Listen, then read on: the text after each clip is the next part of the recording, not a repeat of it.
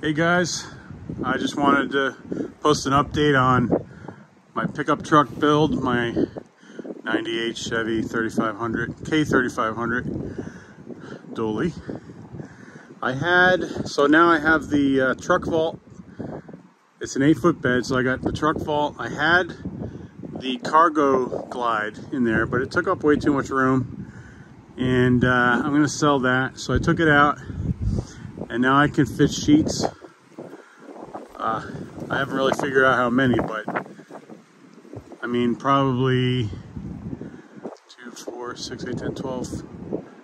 I guess I can measure it.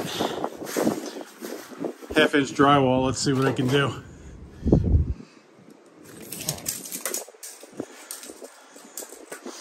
So I have, let's say, 5.5 inches here.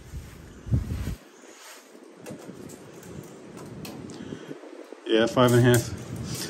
So, what can I fit in here? 10? Yeah, it's pretty cold, but I think so 11 sheets, I guess. But 10 to be safe. That's a pretty decent amount of, decent amount of sheet goods to put in there. I mean, it's definitely not a full truckload, but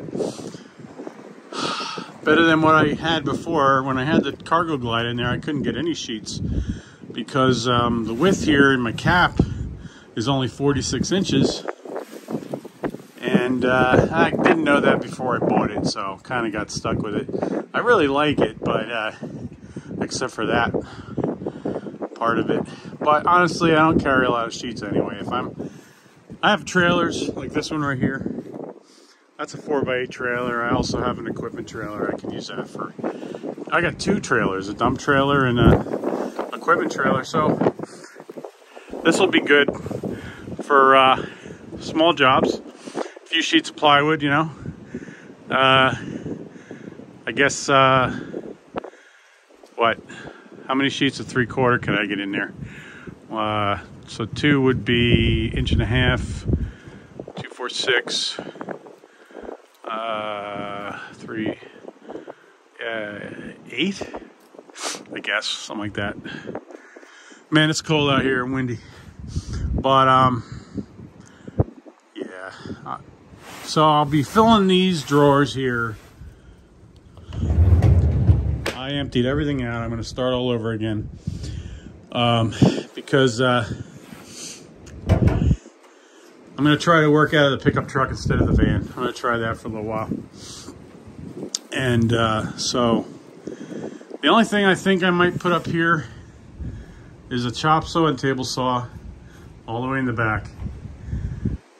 And then when I don't know, when I need to carry sheet goods, I'll have to take it out. But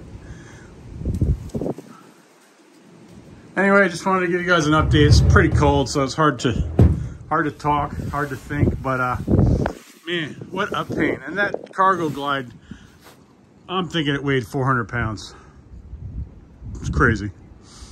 So hey, at least now I could get several sheets of drywall, plywood. I can get insulation rolls, even though that's the thing I hate the most, insulation. But yeah, I can carry a decent amount of supplies now with this. I just can't carry anything longer than 8 feet, but except I could, but it would be sticking out, so I'd have to figure out a way to strap it. Leave this open or bring it down a little and then tie it up. Yeah, that'll work. Or I could put a pipe on the top of the cap to carry long pieces of pipe. So yeah, it's got the cargo vault, and it's got the side boxes, on both sides. So can't really fit much in these. I mean, you can fit a circular saw and a nail gun and stuff like that, but it's not too deep. You really can't put toolboxes or organizers in there. But yeah. So this will be my new. I mean, I'm not getting rid of the van, but I want to see how I make out transitioning over to the pickup truck. It would be nice if I could use just one vehicle. transmission was giving me some problems in the van, but it turned out to just be low on transmission fluid. So I'm going to need a transmission service on that. Transmission's rebuilt a few years ago, and I didn't really put that many miles on it. But yeah, I'm starting to feel it, having two vehicles and having to keep up two vehicles and spending you know, around $2,000 or more a year just to keep them going during re-inspection. But yeah, the only thing I got to do in this is I've got the steering is a little loose, so there's something in the steering linkage in the front called a rag joint. Not sure exactly the right term for that, but I told the mechanic to tighten up my steering, and they just tightened up the actual steering wheel. They didn't, I guess they didn't know what they were looking at. So I didn't really either until I did a little research, but figure you bring it to a mechanic and they're supposed to know what to look for. But yeah, I'll replace that. I think I'll hopefully take a little bit of slop out and it'll drive like a new truck again. And then I want to install some new heat shields in the engine compartment to shield the exhaust manifold from the floor, because I got a lot of heat coming in the summertime. So that's about it. Other than that, it's been great. So I'm gonna be rebuilding my stump grinder. I don't know if you can see it.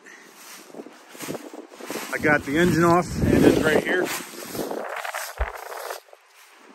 I should try to record this stuff, but sometimes I just got to get it done, and it's a little hard to, I got to get used to that, getting the camera ready and filming. But that's my Rayco RG1635 track.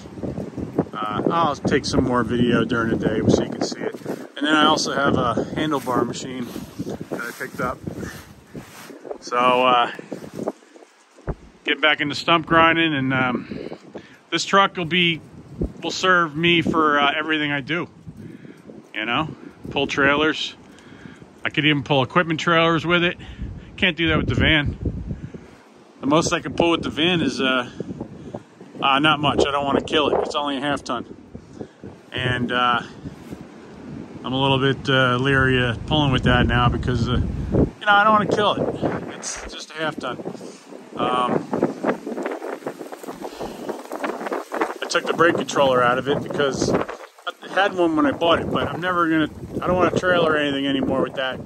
That needs a brake controller, you know? So anyway, I'm gonna stop the video now because I'm getting really cold. All right, guys, have a good night.